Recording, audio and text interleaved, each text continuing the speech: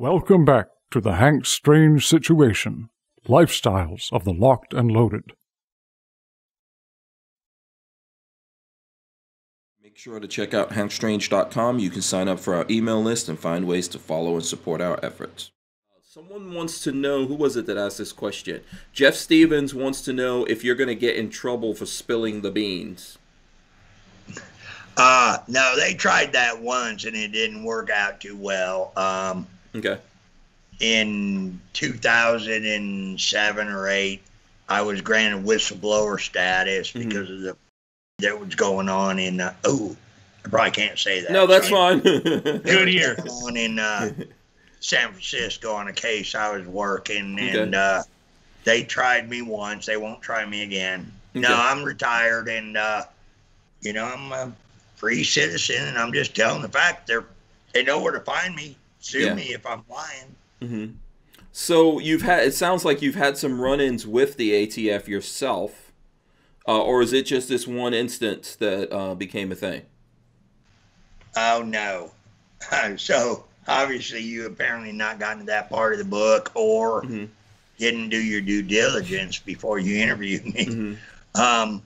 The Google of Vincent Cefalu ATF, I did a 3-part CNN expose on retaliation and retribution within the ATF. I was on Fox News probably 10 or 12 times during Fast and Furious. Okay. And I set up a website, cleanupatf.org, which ultimately forced them to negotiate with me and settle my case. But it didn't end any of the. But I got my vindication. Right. So I'm not trying to say that I know about it, because I honestly didn't know about it. But, it'll be nice to tell the folks how we got into, how you got into that particular situation. Kermit Loves Bacon was asking us, he happened to be asking, he says, what's your thoughts on Fast and the Furious? Yeah. So how did you get into this situation, if you could lay it out? Obviously, I would encourage everyone out there to go get the book. And support Vincent out there. As you heard him say, I'm going through the book right now. Not going to lie to anyone, but it's very interesting. He's actually, when I listened to this book, I thought this guy's going to be interesting. But actually meeting him and talking to him here, which this is the first time, he's even more interesting. So tell us how you got into trouble. Oh, Lordy. All right. So I was a senior agent. I was the most senior agent in the San Francisco Field Division. We were asked to come in and oversee a case. Politics were running rampant on the case, and I told the bosses, I'll take this case on. They asked me to take the case, and I said, I'll do it, but I have to be in control. Because we got some crazy stuff swirling out there. It was worthy of investigation, so I said I'll do it, but I got to make the calls. Well,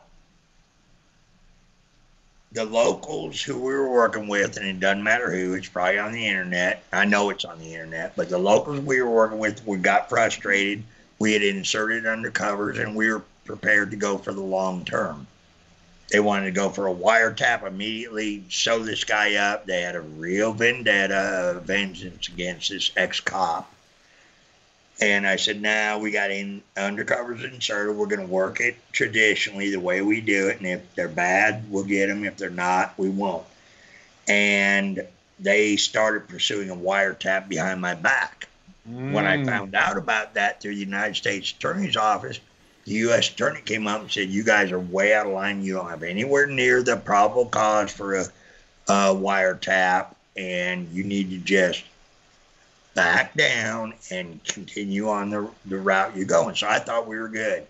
Come to find out, they were pursuing a wiretap behind my back anyway on the state level.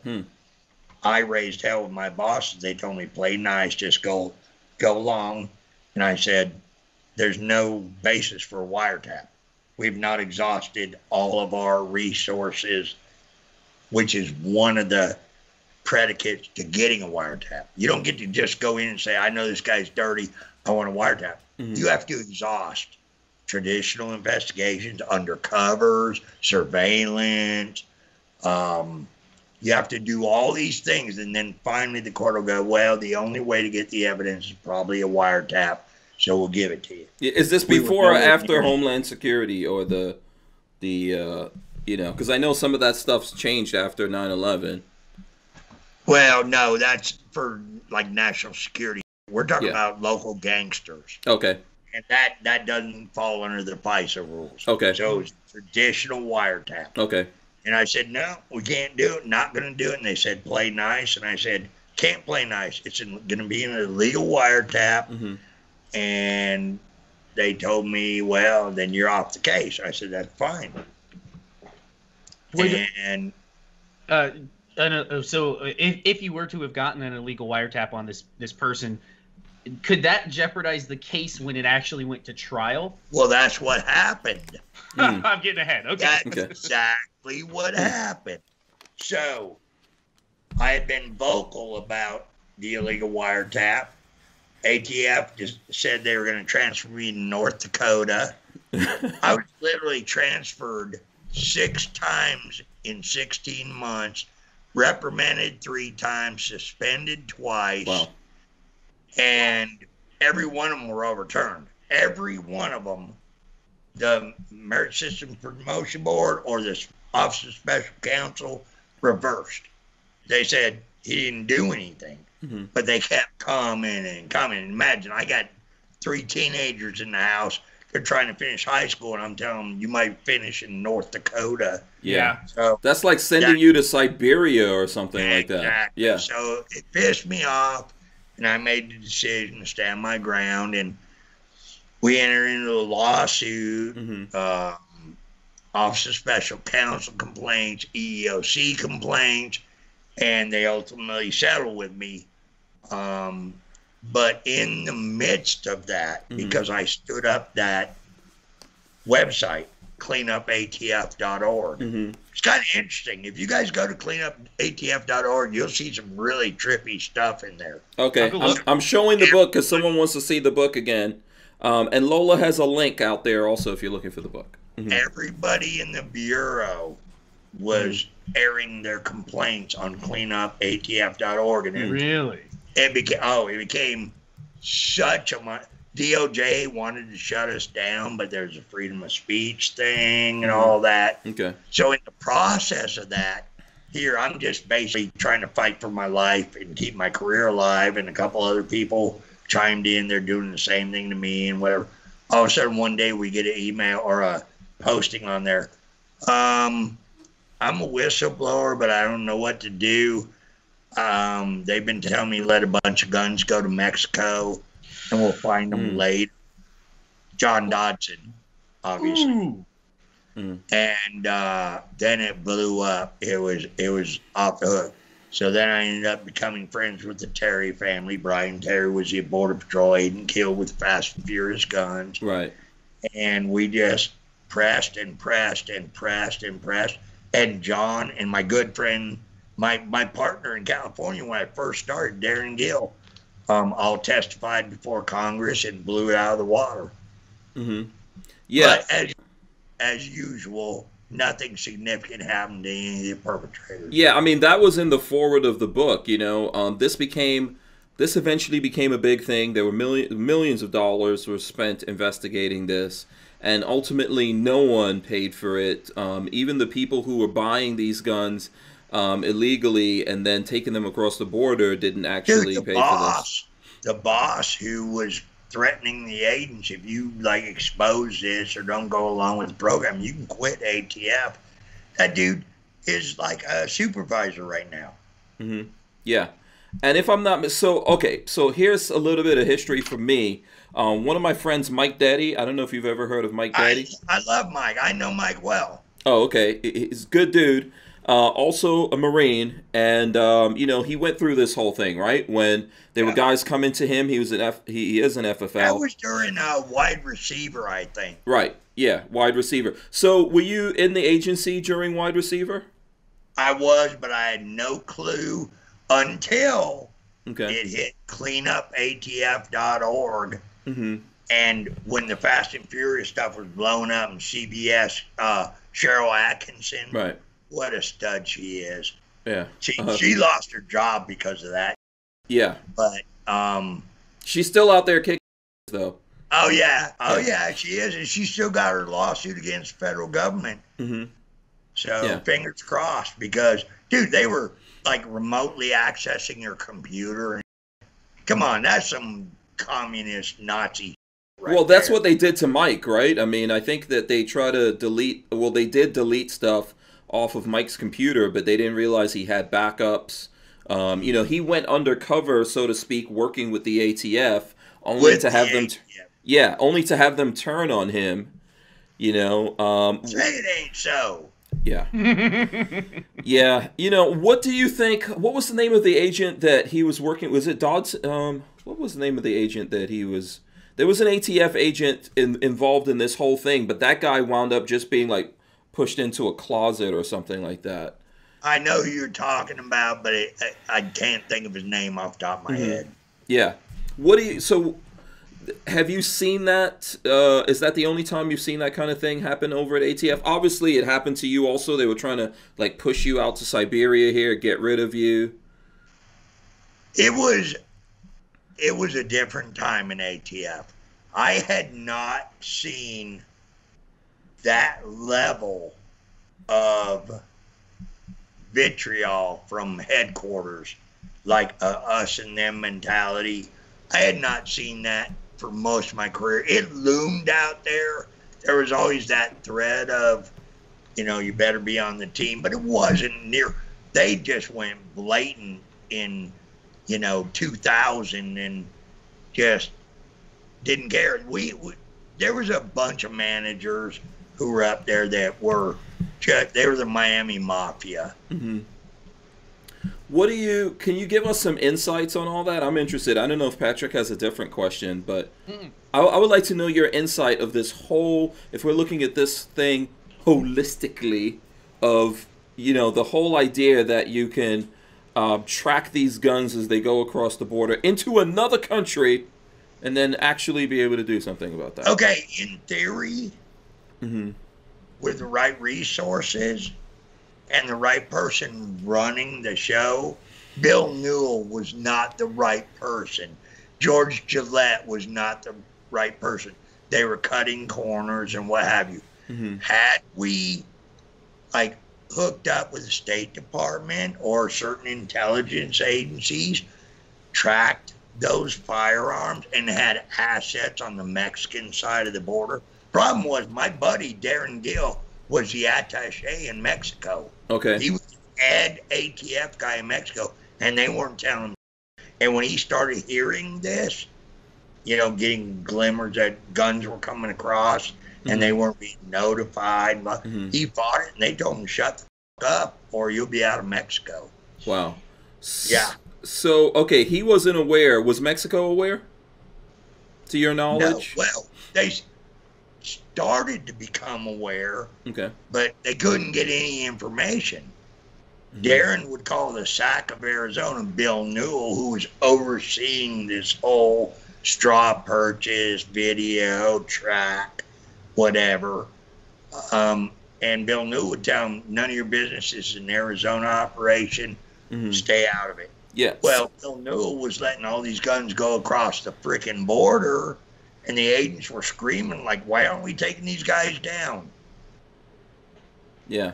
So SAC is, what is that? Something agent in charge? Or what is SAC? Special agent in Special charge. agent, okay. Bill Newell was the head poobah over Fast and Furious. Okay. He was in Arizona. John Dodson worked for him. George Gillette was the assistant special agent in charge. And that when these agents were screaming, like, why don't we taking these guys down? Let's take them now. They'd say, no, let them go. So John Dodson tried, you know, God bless John. I love John. John's a good dude. But he went to Radio Shack and tried to buy some transmitters and like create his own, which when you're in a $1.9 billion agency, you shouldn't have to do that. No. We should have the state-of-the-art tracking equipment. Right. But they weren't interested in that. So John tried to track them. The batteries died. They didn't work and everything. And these guns are showing up. And John went to him and said, dude, we're going to end up one morning, we're going to wake up and somebody's going to say an ATF agent or a federal agent was killed with one of those guns we let walk. And sure enough, Brian Terry was killed with one. So I've always kind of been of the opinion that letting guns walk across the border was some sort of there was more to it than just trying, obviously, to track criminals. Do you feel the same way? Was there something that they were trying to get out of it from the Second Amendment side? Well, all I know, and I don't draw any inferences, I'm just a brick agent. All I know is after all that happened and Brian Terry got killed and all those guns were killing like hundreds of Mexicans down across the border, they were able to get a temporary multiple purchase ban on rifles in Texas, across Texas. So that was part of it. Many people have speculated that this whole operation was to go, oh my God, there's hundreds of guns in Mexico. We got to stop gun sales in Texas and Arizona and wherever. I can't tell you that's not true. Yeah, I mean, I felt that way too. We're talking thousands, right? Thousands of guns. Oh yeah, 2,000. Yeah. And hundreds have shown up on innocent Mexican bodies, like schoolhouses and neighborhoods that the cartels want to terrorize, and they came directly from us, and we could have stopped them.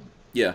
It's sad to me, if you look at Vice and all the other documentaries out there of like the, basically like a Holocaust that's going on in Mexico, I think in some cases still going on to this day, to imagine that we allowed these guns to go over there, right? And take out all these people. And then no one out there actually paid the price for this. Not the criminals taking it across, not the people who allowed it, not the politicians. Well, the criminals, the federal government's done a pretty good job. I think they got all the shooters in the Brian Terry case, and they've indicted multiple cartel people that had those guns and were involved in homicides, but nowhere near 2,000. And no one in our government suffered for letting it happen. I mean, our sole purpose in life, we have one mission. We have one job in ATF. That is to stop guns from going to bad people, period. Not good people, not citizens, not, families. We have one job, and we screwed it up. Yeah. It's pretty sad. I think it's a tragedy. This I mean, as a gun guy, that's not the purpose of the guns as far as I'm concerned. That's not the look. I think that people decide to do bad things, right? The guns are tools, all of that kind of stuff. But why do we have these laws? Why is there agency, defending these laws and going out there and doing it? And I know from what I've heard in the book, what I've heard from you, that your whole purpose here, right, was to stop the bad guys from getting these things. Like, how do the people at the top of the ATF during that time, how do they live with themselves? And how are those guys still out there, like, getting promotions, making money, and all this kind of stuff? How's this happen? Dude, that's $1 million question. And it's sad. It's sad that went on, was allowed to go on when we had one job, and that was to keep the guns out of the bad guys' hands. Yeah. Okay. Nobody in Fast and Furious was significantly disciplined at all, from Bill Newell on down. Yeah. Up to deputy director. And some of the guys, like, if you think about the guys, so, your guys on your side, other agents, some of those guys were punished, or, I don't know. I I think there's still some people who are out there working. They're at the ATF technically, right? Because they can't get rid of them, but they're getting treated like crap. Then there's people like Mike Deddy who just got, you know, like a ton of bricks dropped on him, you know, and that whole thing. It's, I don't know, man. And then no one's going to pay the price for that. Welcome to the U.S. government, buddy. Yeah, it's... You know what? They paid me a bunch of money to settle my case, and not one person who is perjured under sworn testimony, it's on documented, not one of the bosses involved were disciplined. They just paid me off, and they went on rocking like they always would. Yeah, Kermit Loves Bacon has a question here. He says, what happened to the dealers, a.k.a. gun stores, those guns got picked up in? Generally nothing. Specifically, there were some FFLs who were working with ATF. When they got uncomfortable with like letting all these guns go to what were obviously Mexican nationals, or they're heading for Mexico, they were told to stand down, shut the hell up, or your FFL could be in jeopardy and what have you. But generally speaking, nothing. They were on the right side of the law. They did what they were supposed to do, and for ATF to try to do something or retaliate against them would have been a massive, you know, lawsuit and publicity. I mean, in a lot of cases, you have to realize that a lot of these FFLs were reporting this to the ATF, and the ATF was telling them to let these things go, to not do anything about it.